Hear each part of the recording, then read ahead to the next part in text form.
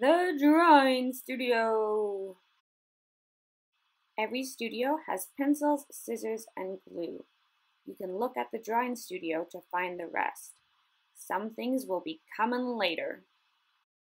Tips for the drawing studio.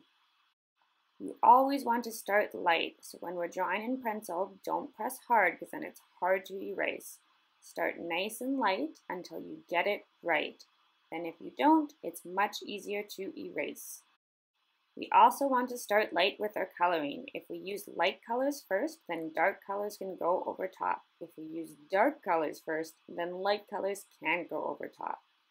Also, when we're using pastels, like oil pastel and chalk pastel, we cannot put marker over top. It gets them dirty.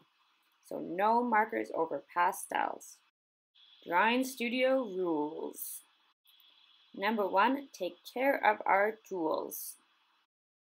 Lots of our tools are fragile, so make sure we put them away carefully and take them out carefully. Also, when we're using things like pastels, we want to only take one at a time so that they don't accidentally fall on the floor and break.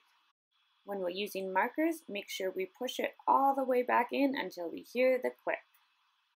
Number 2, put tools back in the right spot.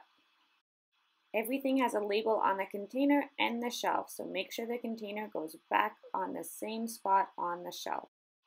If tools are in big containers, just take one pack at a time. You don't need to take the whole bin out, like oil pastels, the markers, charcoal, or crayons.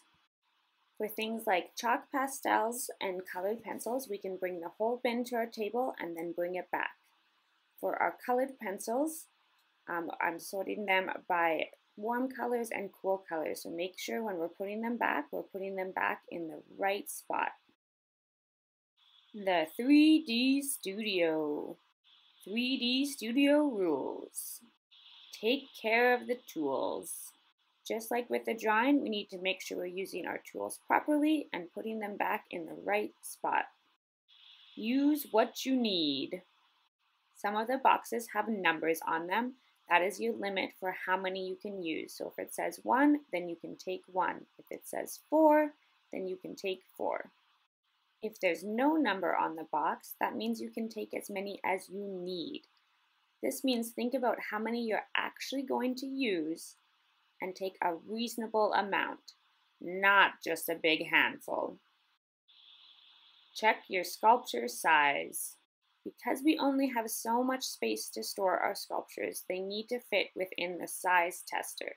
So take your sculpture and put it inside the size tester. If any part sticks out, no matter which way you put it, then it is too big and you need to make your sculpture smaller.